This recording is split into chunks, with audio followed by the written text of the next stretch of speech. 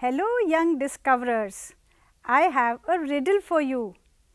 Heat from the sun makes me rise. When I freeze, I turn into ice. You may drink me for free or I come with a prize. Who am I? Yes, you all have guessed it right. The answer is water. Children, when water freezes, it becomes ice, solid. When ice melts, it's liquid, and on heating, it's steam.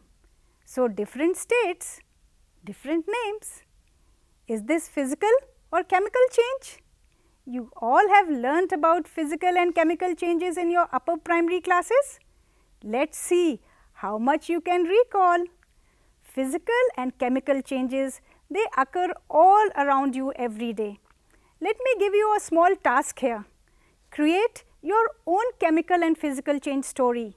For example, it's your birthday, your brother is decorating the place with cutting colorful strips, blowing balloons, mother is baking cake for you, father is cooking your favorite food, and so on. Make sure that your story includes at least 5 different chemical and physical changes. Now, look here, I have piece of old newspaper. 3 pieces I have got, 1, 2 and 3. Now, 1 I will keep for reference. This is the second piece and this is the third piece. Now, all these pieces you just observe carefully. They almost are of same size here. Now, this as I told you is for reference. This one I am just going to fold it and make something out of it. So, okay, let me quickly just do it.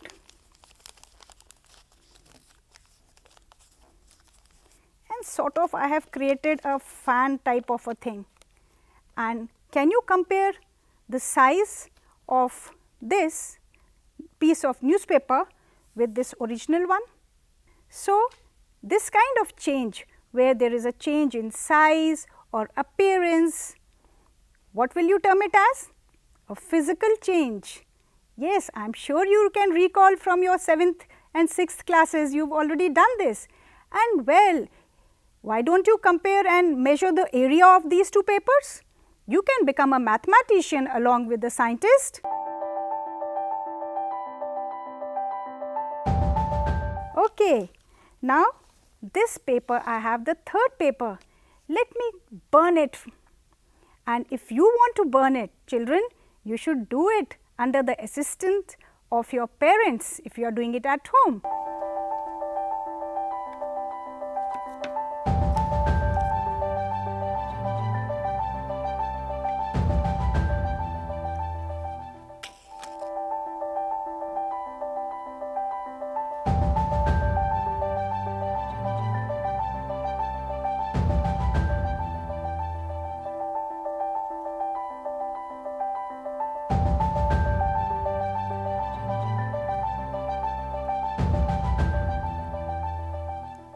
So, children, can you see that where the original piece of paper is going?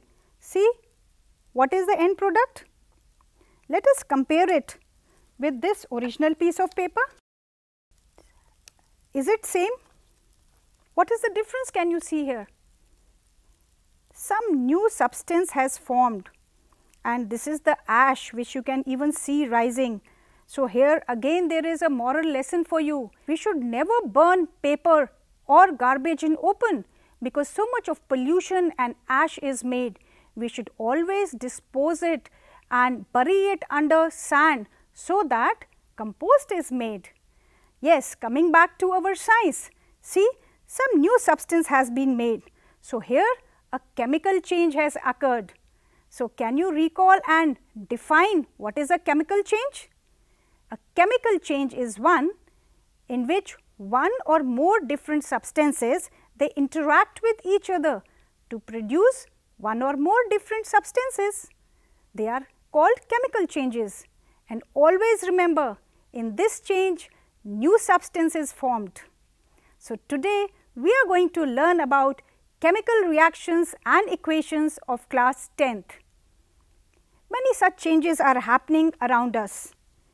Children, have you seen that sometimes the copper vessel with some kind of a greenish coat on it, and yes, see, I have an iron substance.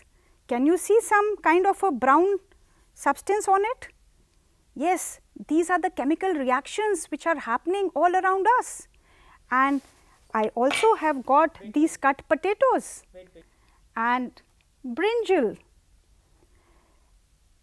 Can you observe some kind of brown layer on it? And yes, children, sometimes when your mother gives you apple to eat in school and you open your tiffin, what do you find? The apples are no more freshly cut. Look, they have some kind of brown layer on it. So, all these changes are happening around you, and these are chemical changes which we are going to study in detail. So, my little discoverers, you have seen the changes on the surface of these vegetables and some substances around you. The little explorer or the discoverer in you, I am sure must be wondering why these changes are happening. Put on your thinking caps and go explore and find out the answers. The curiosity is the mother of invention. And yes, I am sure you will be able to define what a chemical change is. Let us try writing it down. Chemical change is also called a chemical reaction. You may perhaps be wondering as to what actually is meant by a chemical reaction. How will you come to know a chemical reaction has taken place? Let us perform some activities to find out answers to these questions. So, here is the first activity where I will bring a magnesium ribbon. I am sure you must have seen the magnesium ribbon, but yes, before we start burning it, we need to rub it nicely with sandpaper. So, here I have the strip of magnesium ribbon, and after rubbing it, we will burn it. See the dazzling flame, but yes, never stare at it. This flame is very sharp and can harm your eyes. Be careful to maintain proper distance, and it would be better if you wear eye protection. And yes, always perform this activity under supervision of teacher. What are you observing? Along with dazzling flame, you can see white powder falling into this watch glass. What is this white powder? This is the new substance, this white ash. I would like to ask you one question here. Is this white ash heavier or lighter than the original strip of magnesium? Now, let us compare this white ash with the original magnesium ribbon.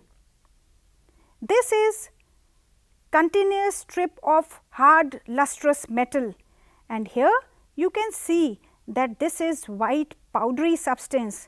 Though the state has not changed, but yes, there is definitely some difference in the appearance. You can observe the change carefully, and children, this is very important skill you need to develop. As a discoverer, as a scientist, your observational skill has to be very, very sharp. Magnesium ribbon has changed into white powder. You can see the change in color. This was hard, lustrous, shiny metal, and now it has turned into white powder. What is the other observation you can make? Well, this is a hard, lustrous metal, and here you can see this is a powdery substance. Though the state has not changed, but definitely somewhat the appearance has changed. Now it is soft powdery ash. Is this a chemical or a physical change? Correct. This is a chemical change, and this is, you can say, a chemical reaction has occurred here. Can you name this white powder? Yes, magnesium has reacted with oxygen present in the air. So, magnesium and oxygen has reacted. I am sure you are getting the answer right. It is magnesium oxide formed due to reaction between magnesium and oxygen. So, can you guess now why magnesium ribbon should be cleaned before burning in air? Now, let us perform another interesting activity. I have made aqueous solution here of lead nitrate and potassium iodide. What is aqueous solution, children? Yes, when solute is dissolved in water as solvent, it becomes aqueous solution. So, here I have made these two aqueous solutions. Now, let us see what happens if we mix these two solutions. So, here is the petri dish and observe carefully.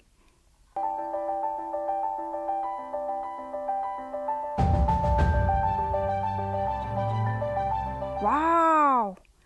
I am sure you all are very excited to see the change in color.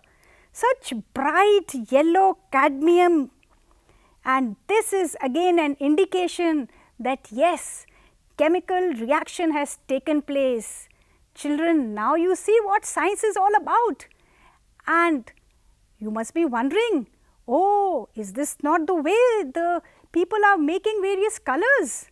I am sure this is another indication will help you to determine that chemical reaction has occurred. Here I have a very small assessment for you. I have water in this beaker and I am going to add a very small amount of a substance. See carefully. Now, is this also a chemical reaction happening? So, this is what is quiz for you. You have to tell me whether this is a chemical change or not. Ponder over, think and deduce your answer, because this is what scientists also do. When they have to discover something, they seek answers to the various questions which come to their mind, and I am sure you are the next scientist in the making.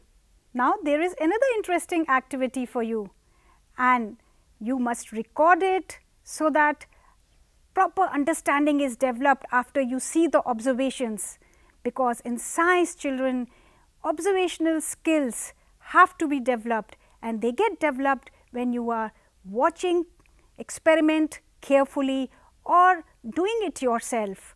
So, here I have made dilute hydrochloric acid in this boiling test tube, and here I have brought zinc granules in watch glass.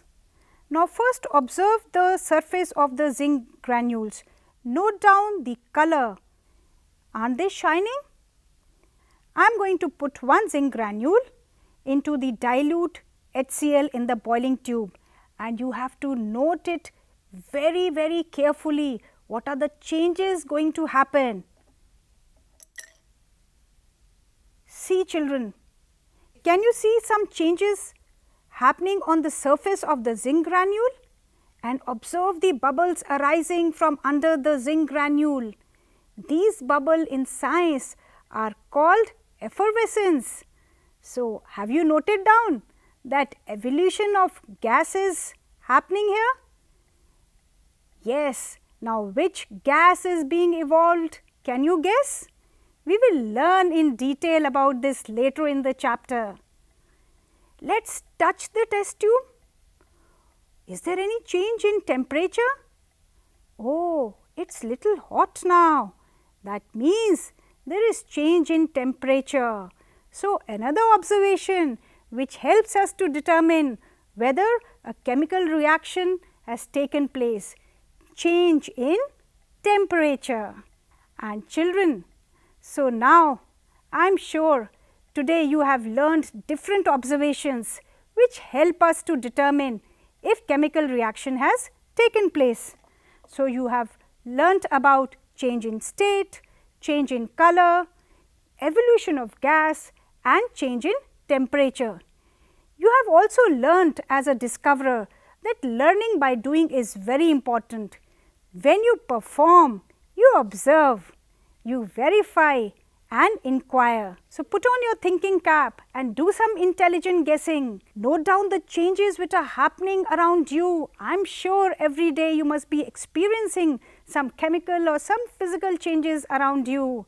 Like water, remember, water is present in all the states, and whether change of water into liquid state and when it gets evaporated into steam, was that a physical or chemical change? And well, there is change in temperature also. So, learning by doing is a permanent learning. So, continue performing experiments, doing observations, and you will be the future scientist.